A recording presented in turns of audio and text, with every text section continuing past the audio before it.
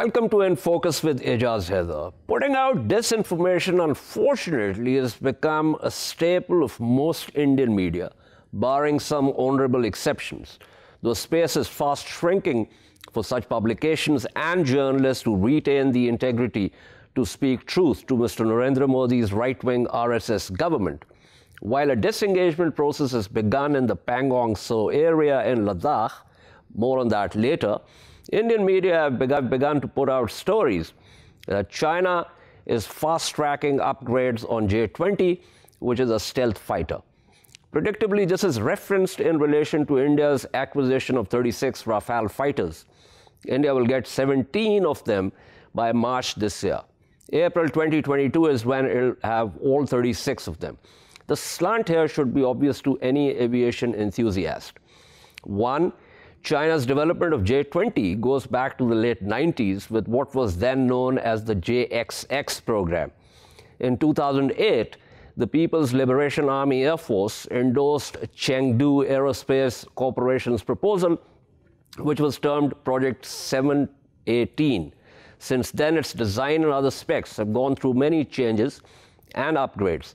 It made its maiden flight in 2011, and the first J-20 combat unit was formed in February 2018. China has been planning to upgrade the engine from WS-10 to WS-15 much before the standoff in Ladakh began. Secondly, while Rafale is a 4.5 Gen fighter jet with impressive specs, including some of the air-to-air and air-to-ground missiles it carries, it has not seen combat against any formidable air force. France has operated it in Afghanistan, Libya, and Syria. Also, for it to become the mainstay of Indian Air Force, the IAF will have to have it in much greater numbers than the current assortment of 36.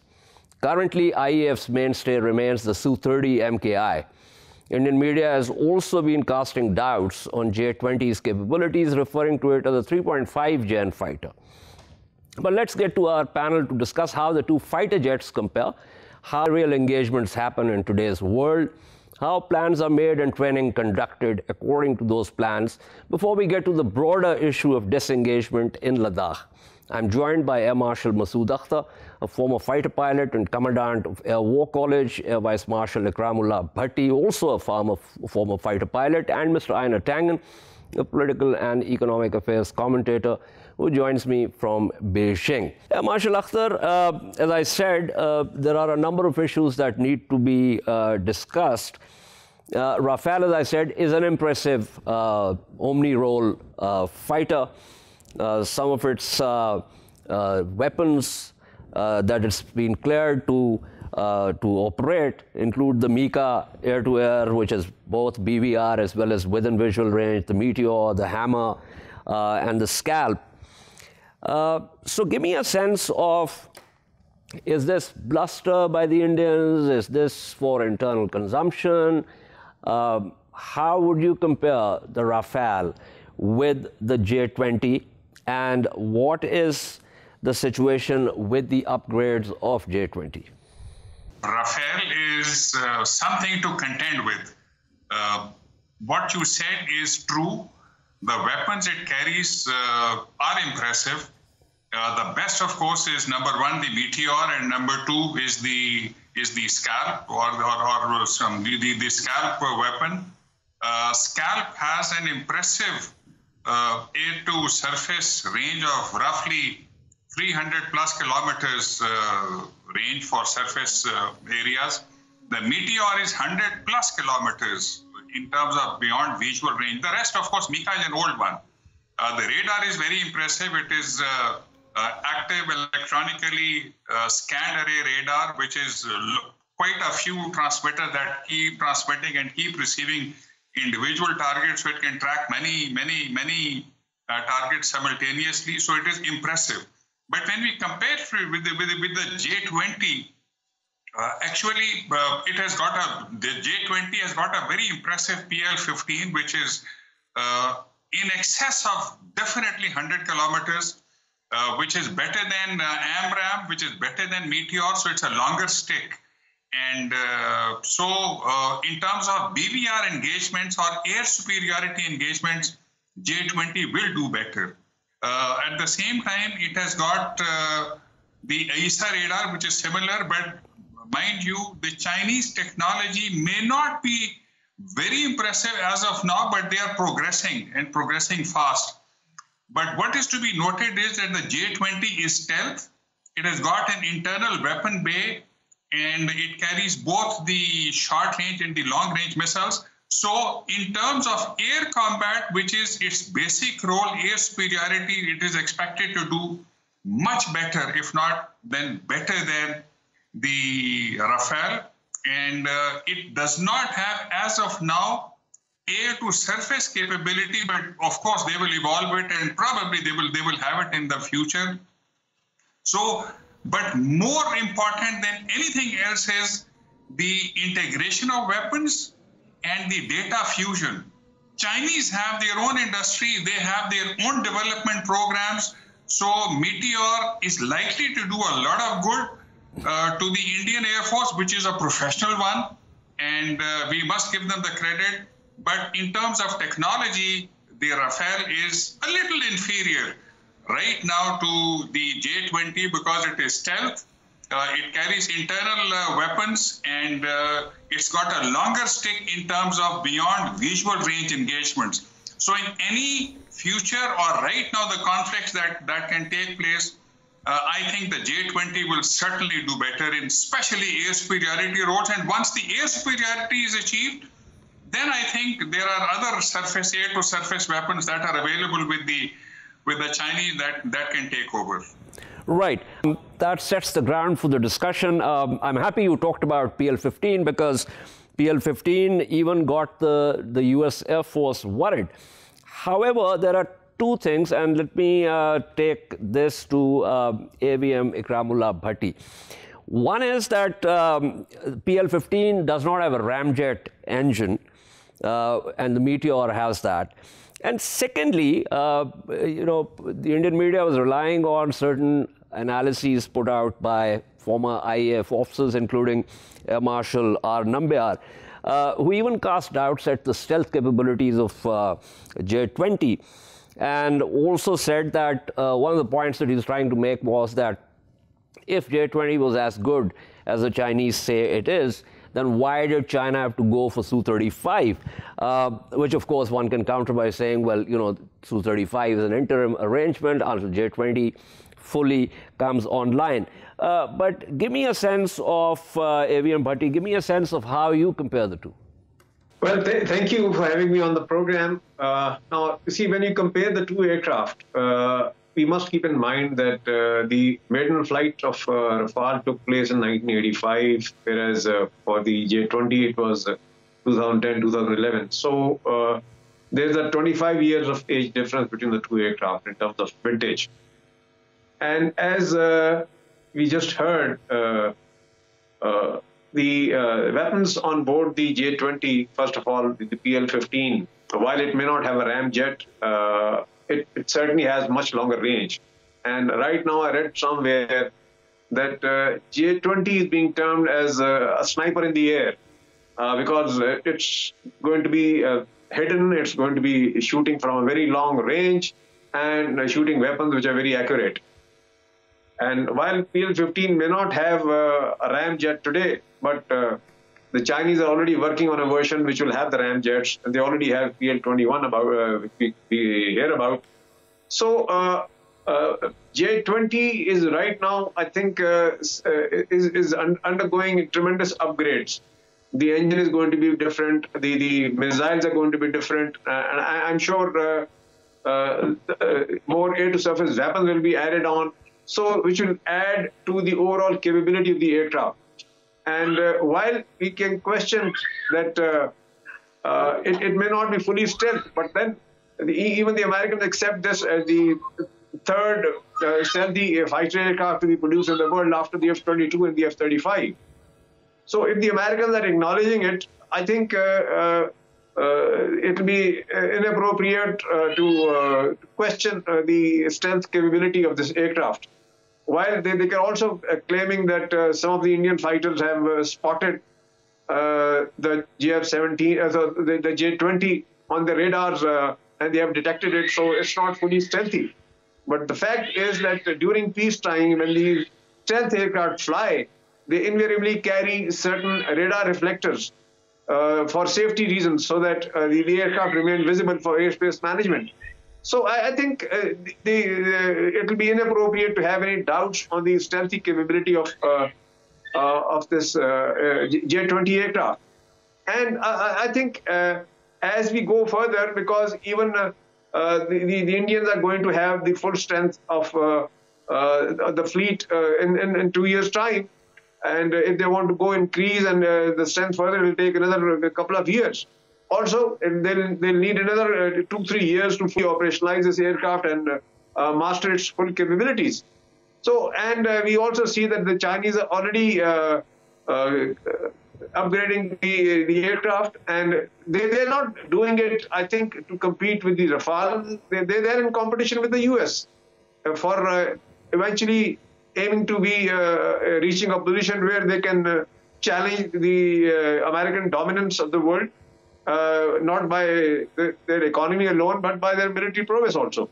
So I think it will be incorrect to compare the upgrade of the J-20 to match the Rafale, but in fact they're looking at competing with the F-22 or the F-35 or any other next fighter or the weapon system that the Americans can come up with in the next couple of years.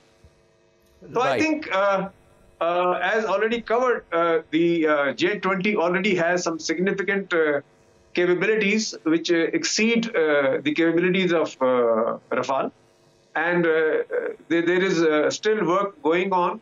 And in the years to come, J-20 will become even better, both in terms of its performance and in terms of weapons that is going to carry. So on the whole, I think in the coming years, when the Indians are able to operationalize their Rafale capability, J-20 would be much more capable and I think in a position to compete this Indian aircraft in a much more effective manner. Right. You made some very interesting points, especially I'm struck by the one that you talked about in terms of peacetime flying for safety reasons, and also the fact that, you're talking about, comparison with the Raptor and the F-35 rather than the Rafale. And I'm going to come back with some other questions with reference to how we look at aerial combat in this modern world where, the idea is essentially beyond visual range. But let me get to Mr. Einar Tangen here.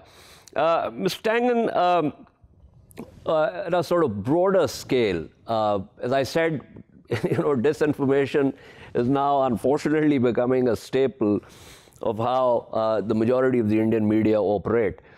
I also talked about the disengagement from Pangong Tso. So give us a sense of what the playbook here is, really.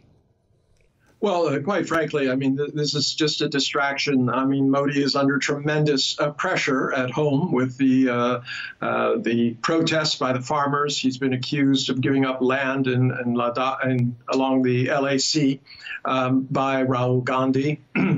So at this point, I think they're just trying to spin a narrative that China is somehow afraid of India, and that's why they have the upper hand, and that's why they're not giving in. So I really wouldn't give this a lot of credence. They have 11 aircraft in hand. They don't have the experienced pilots to operate them. This is just a lot of noise in order to make political points. Right.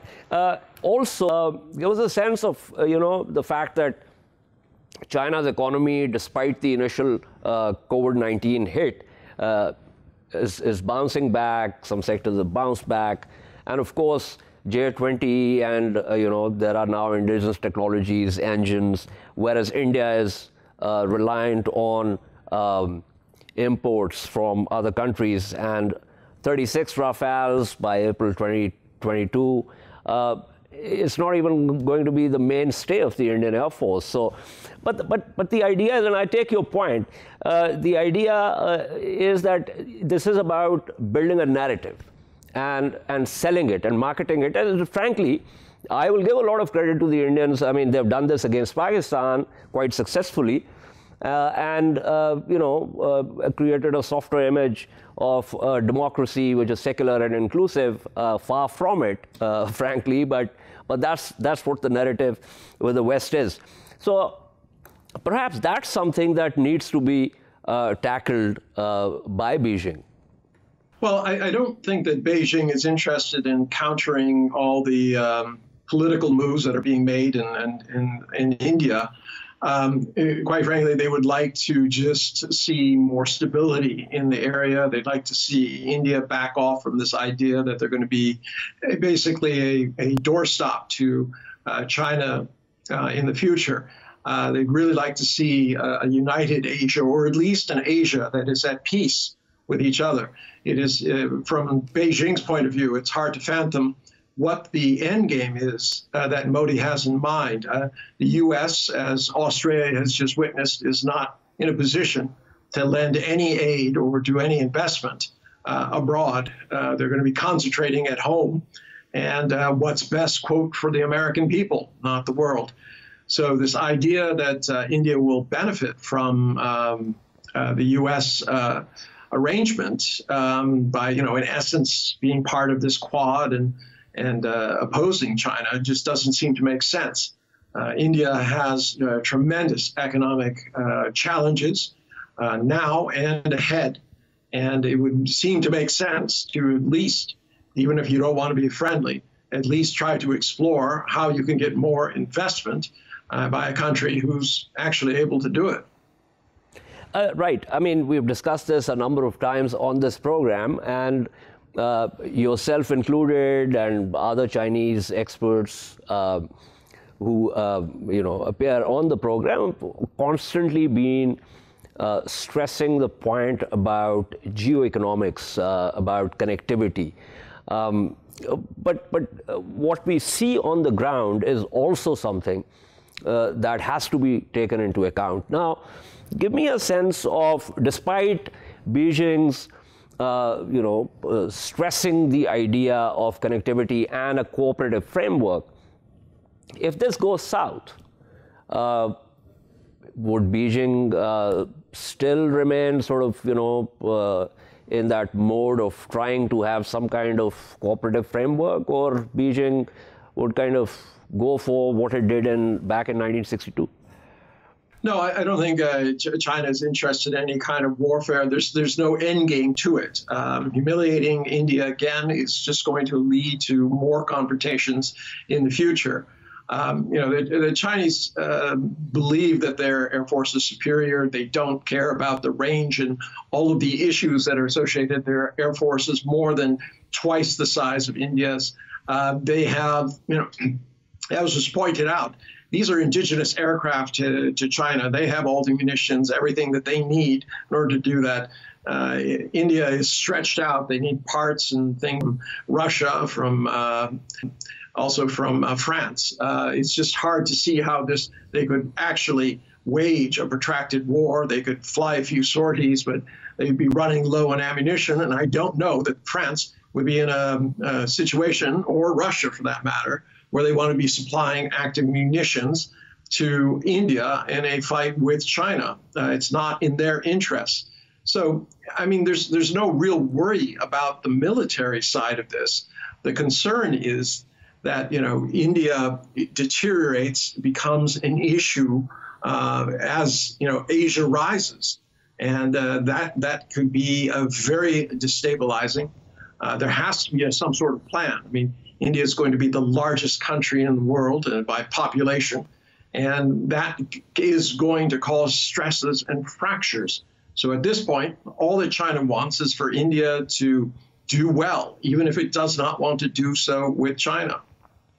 Very interesting points, and frankly, one looks at the Regional Economic Comprehensive Partnership, and the irony is that it ultimately got pushed through and signed after India left RCEP. But thank you so much, Mr. Eijner-Tangen, as always, for your insights.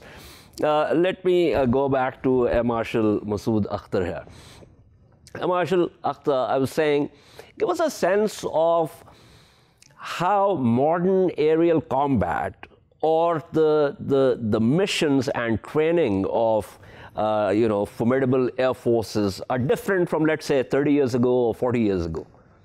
Very different, very different. When myself and Air Marshal Bhatti were flight lieutenants and squad leaders, we thought of air combat only in the turning plane, and we thought any aeroplane that can outturn another one will have the better of the adversary. Not true today. And a portent, and omen was shown during the 27th February clash in 2019, when these two Perky, one wing commander, one squad leader, they locked up their Indian targets, and beyond visual range, at the range of almost 50, 60, 70, 100 kilometers, and shot them out of the sky. So today, what counts is, number one, the ranges of the BBR air-to-air missiles. What counts is the ranges, the standoff ranges of the air-to-surface weapons.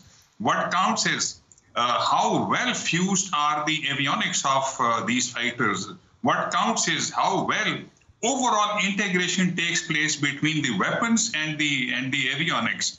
The radars, like it was mentioned by the Air Marshal, that the PL-15 may not have a ramjet, but it still is, and we are talking of open literature, is a Mark IV missile. Meteor also is a Mark IV missile.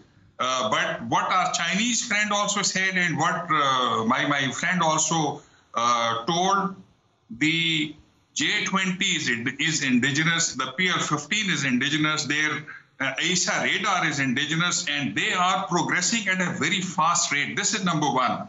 So standoff ranges is what counts today, and the kind of avionics and the way they mesh them together. Number two, in case of India and China, mind you, one factor is very prominent.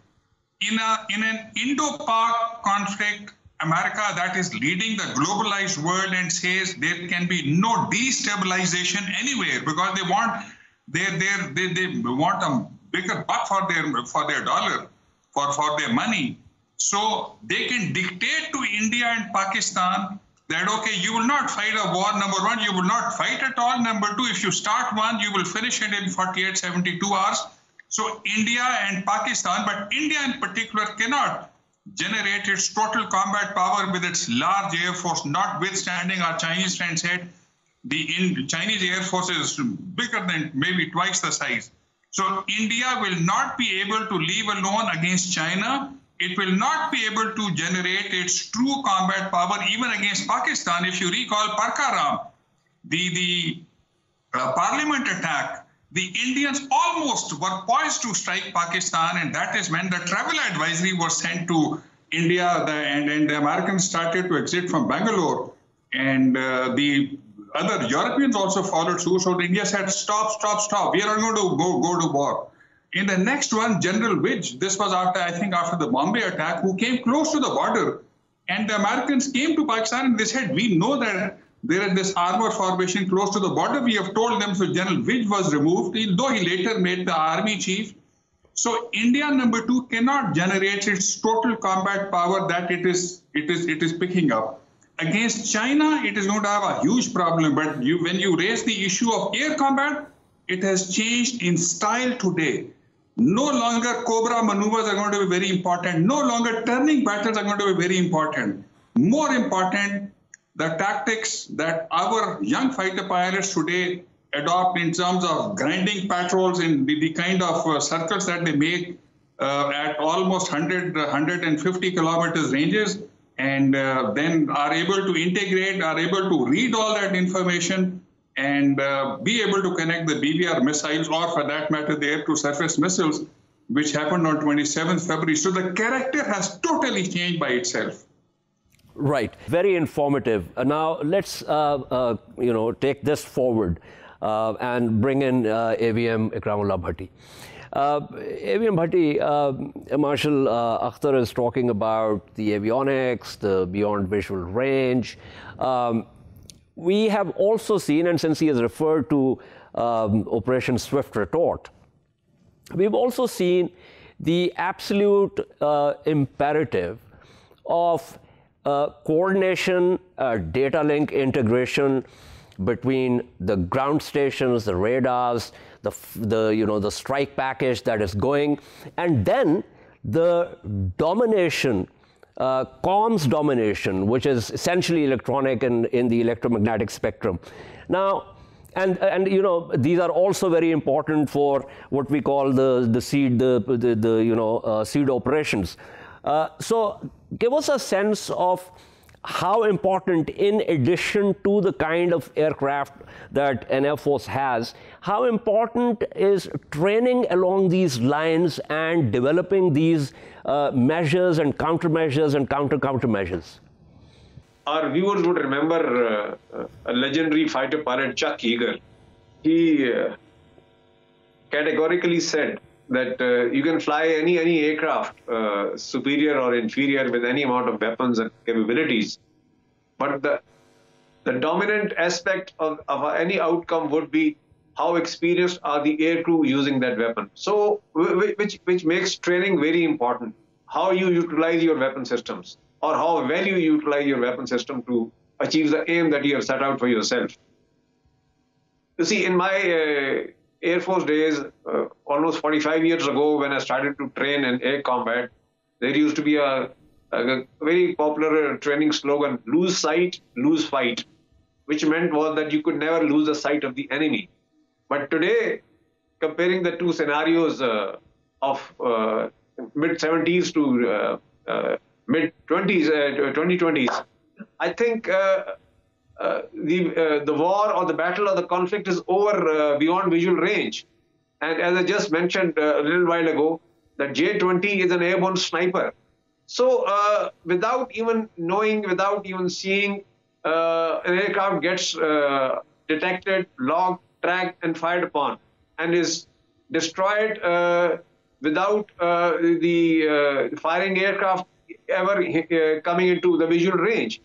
So now we find that the training environment or the combat environment is so complicated, it's so demanding, and there are so many factors which govern this. When you want to achieve air dominance, you have to dominate the electromagnetic spectrum. You have to dominate the communications. You have to dominate the data link. You have to dominate the radar spectrums. So when we look at what happened on the 26th of February, almost 2 years ago, Pakistan Air Force was able to control all these areas. And this is the new dimension in air combat, because today the aircraft does not fight alone. I mean, it is supported by ground-based radars, it is supported by airborne radars, it is supported by other sensors in the air, be it his own friendly fighters or the AWACS, and all that data is being shared, and there is some decision that is taking place automatically. There's some decision that the pilot himself is making, but there is a lot of support that the pilot has in terms of inputs and in terms of decision making. So he's able to take decisions which are the best, and he's able to utilize his weapons to their optimum at the longest distance away from the target. So he, while staying safe from the enemy fire, he's able to launch his weapons and achieve a kill. This was not the case a couple of decades ago.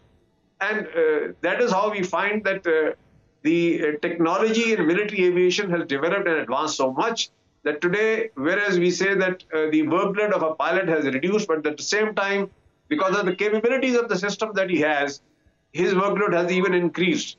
So, and the outcome of the battle is now even more challenging, because we find that even the adversaries have similar capabilities, and now training will become more important as to how well you can utilize your capabilities of the aircraft vis-a-vis those of the enemies.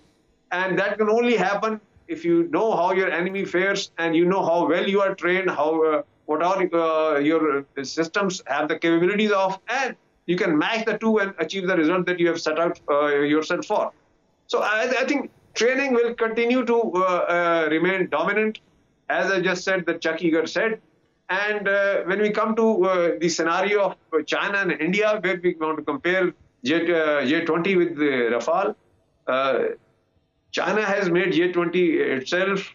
They have flown it first time in 2011, and ever since they're developing it, training on it, and continuing to modify it and improve on it.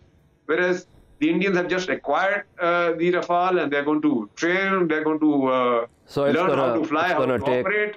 And they will always remain behind the Chinese in this. And because the Chinese will always be ahead, they'll be far more experienced, they'll be able to utilize their weapon system much better. And whereas Chinese will, the Indians will always be lagging behind. Right. Thank you so much. A very informative discussion. I'm really grateful to Air Marshal Masood Akhtar and Air Vice Marshal Ikramullah Bhatti. In addition to that, now emerging technologies, including the application of artificial intelligence in combat. So we are entering a territory that is rather unknown, and there's so many questions to which we don't have the answers. But thank you to both my panelists. We shall take a short break and return to discuss how the space for free speech and dissent is shrinking in India. Stay with us.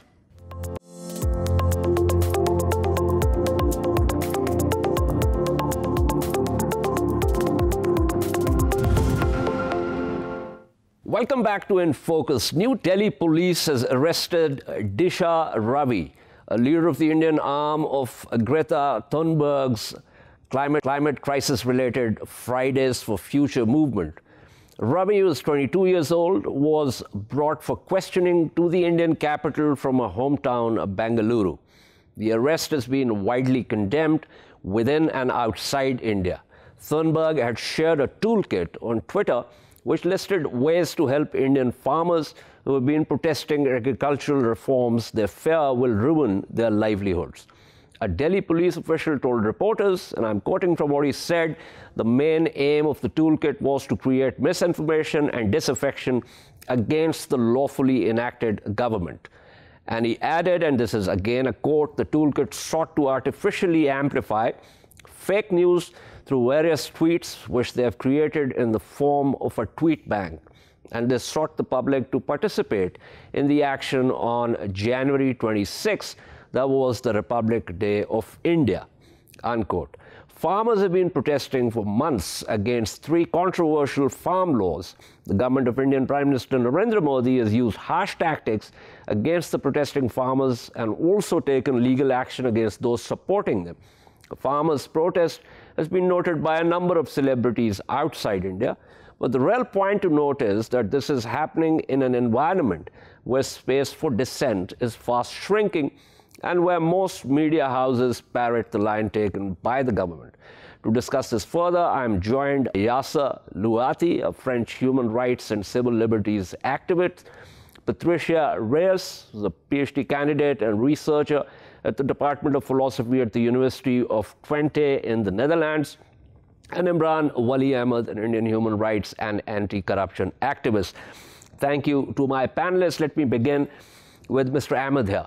Mr. Ahmed, I've got a list of people. I mean, this list is kind of increasing almost every day of people who are behind bars, people against whom the Modi government has moved. This includes students, student leaders, rights activists, journalists. I remember you were on my program earlier also, and we kind of discussed this partially. How do you look at this? I mean, this is the kind of slide that's, you know, sometimes very difficult to arrest. You're right, Ijaz, absolutely. It is surprising for us because India has a history of activism. We have very powerful civil society organizations. We have always been at the forefront of making our opinions known. We've always wanted change, and we brought it about by protest on the street. That's how we've been able to always pressure government to bring about change, so the people are part of any policy change. We have seen this happen in the past as well. However, in the last few years, it's become much more rampant. As you mentioned, we've got some very powerful names lying in jail at the moment, many of them friends of mine, really powerful people. This has gained a bit of global the global community has got involved now because there were global players that were attacked this time with Greta Thunberg and, of course, Rihanna's tweet. But this has been going on for a while. The positive of this, if I can call it that, is that civil society is still not dead in India. They're still out there. They're still out there on the street. They're still trying to make a difference despite everything. They're out there making their voices heard. We can see what's happening with the farmers' protests. Millions of people are out there on the street. In India, it is impossible to quieten us down. Whatever the government does, we will be on the street. We'll be there to make a difference. How many can be locked? You cannot lock millions and millions of people. There is still a majority of people that fight this. And again, I just want to make one thing clear.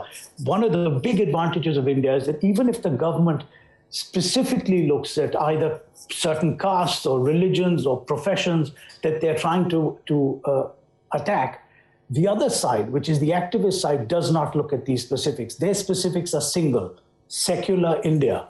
And that's how they come out on the street. So we are not going to stop. This is going to continue. And another thing, all these movements, these socio-religious movements that are now in the guise of political parties, they do not die automatically. They commit suicide. And this kind of action is only helping them to commit suicide. And finally, the victory will be ours. I mean, I'm optimistic for India because you cannot, even 4 years, 5 years, one person, 2 people, 20 people cannot change India. India is on the street. India will make a noise. And India will be the India of what we fought for. And that will not change. Right. I am, of course, going to return to you. I appreciate your optimism, but I have a couple of questions with reference to that. But let me pull in Patricia Reyes here. Patricia Reyes, you want to make an opening statement with reference to what's happening in India? Sure. I think that, fortunately, this isn't the first time that the Indian government has prosecuted activists or journalists for their activities online. But I do think that this specific case can be singled out because of it's being built around the narrative of international interference and a narrative of even like an international conspiracy to create disaffection of India as a country. And I think this comes from the collaboration that people outside of India have done to raise awareness to the Indian protest. I think it's important to put in context as well the actions from Disha Ravi and Greta Thunberg as well. And the context I talk about is their work with the organization Fridays for Future. And this is because this is a movement that is trying to tackle climate change, young activists that are part of it, they naturally see the need for global cooperation and global collaboration. So it's quite normal for them to look at political issues that are happening outside of their locality and support activists that are having struggle in other parts of the world. So it's for them it's quite common, for instance, to comment and even help organize actions that are happening somewhere else. So I think that if we keep this in context, we can see this creation of the so-called toolkit or Google document as just like a common action or strategy of young climate activists like Disha and Greta Thunberg. Right. Yasser Wati, one of the things that's fairly clear over the past 2 years, if not the previous 5 years of this right-wing government in India, is that it's it's right-wing, which is very clear, and secondly, its supporters rely on slogans of nationalism. Nationalism that's almost xenophobic, almost jingoistic. And so dissent is branded as anti-national. And that creates a fair psychosis. Give me your sense of how you look at these developments in India. we have to first, keep in mind that the person in power in India today, Modi, is not unknown to the international opinion. We are talking about a person who was directly involved with the Gujarat massacres of 2002, and that who made a name for himself, not to serve India's interests, but to serve Hindu nationalism. And that in turn has led to the rise of a fascist government that everybody is watching and kind of in a dismay, because what happened to this activist in India, a toolkit has spurred a crackdown from the highest levels of the government, and that person was only standing against global warming and to protect lives in India. In return, we have this government feeling so paranoid, so scared of its own people, that they labeled her almost an enemy of the state and standing with an international conspiracy, as I said before me. And what we have to keep in mind at the same time is that before this government cracked down on the rest of the Indian population, it flexed its muscles and stretched them on the Muslim population through the citizenship law of 2019. So when the person before me, that I salute, by the way, from Paris, said that, yes, those movements commit suicide. Yes, but before they commit suicide, they bring everybody down with them. We saw what happened in Europe, for example, when fascism came to power. Yes, they committed suicide, but they were not alone, and the whole country was dragged to the abysses. And what we fear today for India is further violence, not only from the government towards the Indian farmers today, with whom we stand naturally, but further division along religious and ethnic lines. And we don't see how this Modi government will stop short of bringing his own country to the brink of a national suicide. Now, Yasser Luathi, you're making a very important point, and I know that you also work in the area of Islamophobia. You mentioned Europe also, right-wing elements within various countries in Europe which threaten the secular, inclusive character of those countries. So, and you also mentioned rightly Mr. Narendra Modi's performance as the Gujarat Chief Minister. There was a pogrom of Muslims in 2002 on his watch. So do you have a real fear that in addition to what's happening, I mean, this involves, other Hindu, citizens also, but do you have a real fear with reference to the Muslims and other religious minorities under this Modi government? I mean, definitely. I mean, seen from where we are, of course, we are far. We are in Europe and watching with some kind of distance. But that India would have at its head a notorious fascist was already towards a sign of a shocking turn towards the far right. And we see that, unfortunately, where Modi appealed to the masses by saying we are going to serve our interests as Indians first, he ended up dividing his own people. And there are fears for Muslims. How many Muslims got beaten in the streets or executed by Hindu mobs in the streets? And we also have to mention and salute the work of the journalist Rana Ayub, who's been reporting almost on a daily basis over what was happening as the citizenship law was being passed. So really today India is at a crossroads to how much it can further support this nationalistic rhetoric. And yes, Muslims in India today are in a far worse position than they were, let's just say, 5 years ago. Adding to it the scarcity of resources, the corruption of this government. I mean, like the Modi government just got the award of the most corrupt regime in India. That's not something we can dismiss. On top of that, this will come with further, how can I say, singling out of minorities, because people will be put in a rival position. They will not be asked to stand together in the face of, common challenges. So some minorities will be scapegoated, Muslims, Catholics, and even the Sikh, just to name a few. And again, we cannot lecture Indians over what's best for them, but we know in Europe that when fascist is allowed to continue on this course, everybody's going to pay to end up paying the highest price, and the highest price may be restlessness for India for decades to come. Right. Mr. Ahmed, Yasser Luathi has made a very important point with reference to the fact that, even when these movements ultimately die, Before that, they do a lot of damage, and there's, of course, historical empirical evidence about that. I can also tell you, with reference to my own experience, I have a number of friends in India, secular, intellectual friends. I used to get them on my program all the time.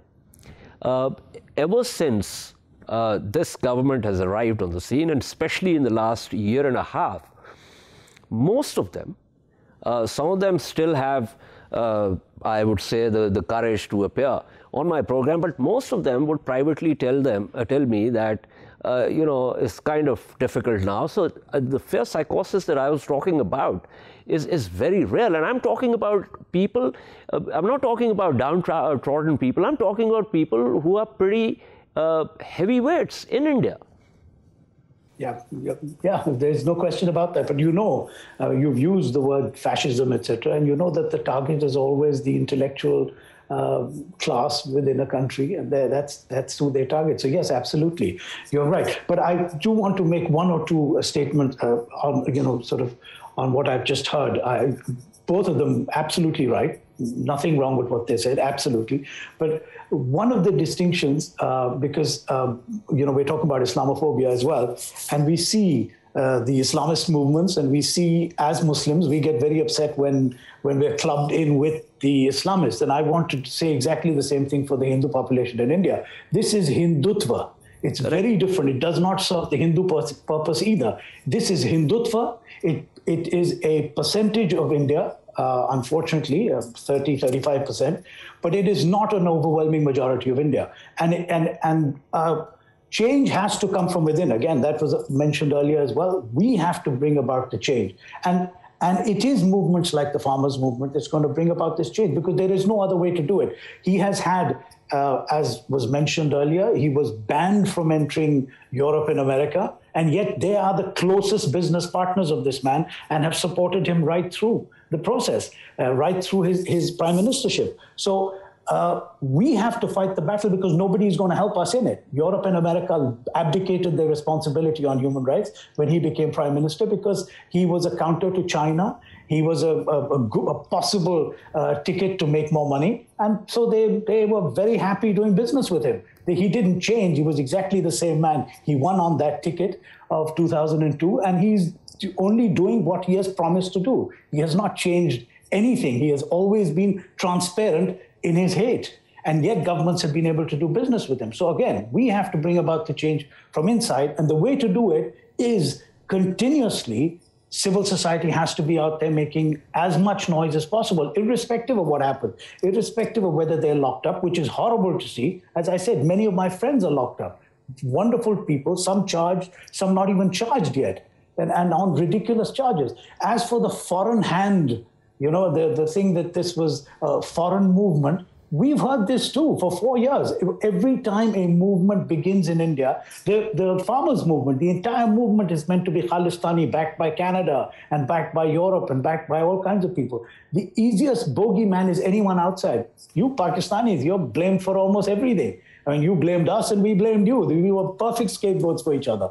So India has used this foreign hand for even previous governments. But this government has been using the whole question of foreign involvement in bringing about terror and mayhem in India. They've been using it for a long time. This was, as I said, this was a globally reported, and therefore this has become global news. And I'm really glad that people have got up internationally now and making a noise, because this is something you have to talk about. We have a farmers' strike. Have you ever seen so many people for so long stand out there in the cold, in the streets outside Delhi? There are millions and millions of people, and yet the reporting and the coverage was hardly touched. It was, but not as much as it should have been. This is one of the largest movements in the world, and peaceful. Right. I'm happy to refer to Pakistan with reference to foreign hand. I often wonder, if there were no Pakistan, what would Mr. Modi do with reference to the foreign hand? But I've run out of time also, so before I wrap up, let me go back to Patricia Reyes.